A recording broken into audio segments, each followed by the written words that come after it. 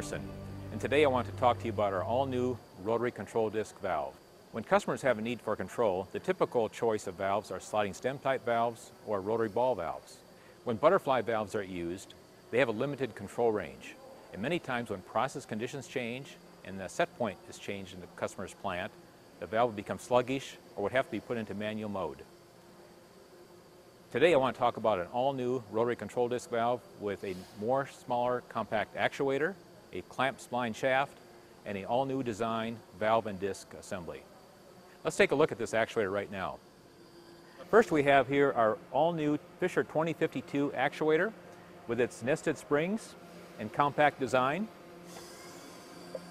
We also have our clamp spline shaft that will offer tighter control.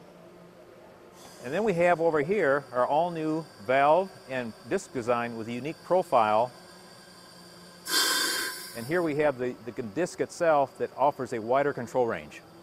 As we look at this chart here, we see that a typical butterfly valve on standard disc would typically control between 30 and 50 degrees of travel.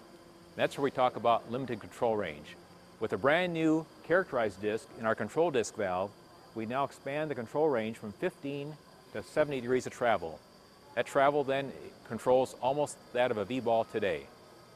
So I'm excited to talk about this brand new valve and how it has benefit for you as our customer, a lower compact design, tighter control, and expanded control range. If you'd like more information about our all-new rotary control disc valve, I'd like you to contact our local sales office or our local business partner. Thanks.